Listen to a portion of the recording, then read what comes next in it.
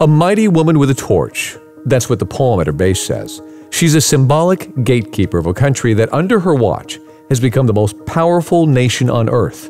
Her job is not to scare away, but to welcome and show the way.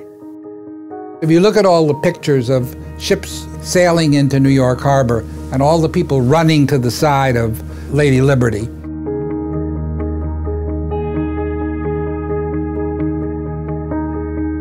which, by the way, still happens today. As soon as they see the statue is on one side of the boat, they all run to that side of the boat. Stephen Briganti with the Statue of Liberty Foundation says Lady Liberty's reputation today wasn't planned. It just happened. It's interesting because, of course, the Statue of Liberty was not intended to particularly serve as a beacon of welcome to immigrants. It turned out doing that.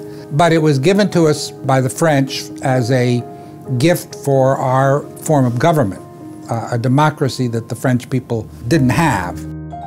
It was an idea first imagined by Edouard de La Boulaye. America had just won the Civil War, the Confederacy, and more importantly, in Le Boulay's opinion, slavery was defeated. The Statue of Liberty was a gift celebrating freedom. At her base, a powerful statement to that message, broken chains beneath her feet. But almost immediately, what she stood for began to evolve. The Industrial Revolution was underway. The United States needed workers. That opportunity attracted millions, and the first thing they saw when they arrived was the Statue of Liberty.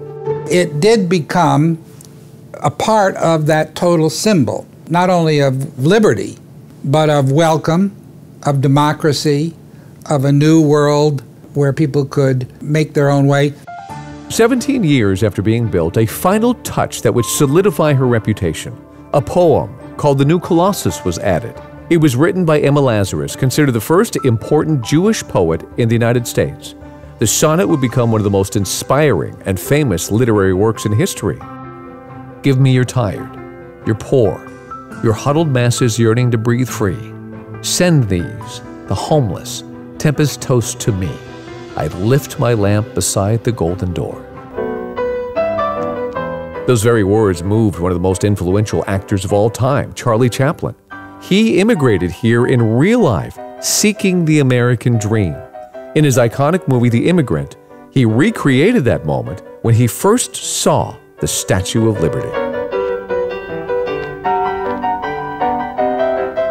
I do think it is a symbol of hope.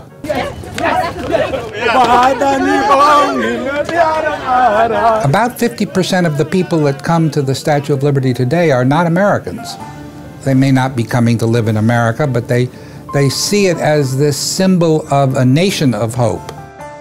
For a century and a half, this mighty woman who watches over our gate, the Mother of Exiles, as Lazarus named her, speaks to the world, delivering a message of hope, freedom, the American spirit, undeniably one of the most inspiring symbols on earth.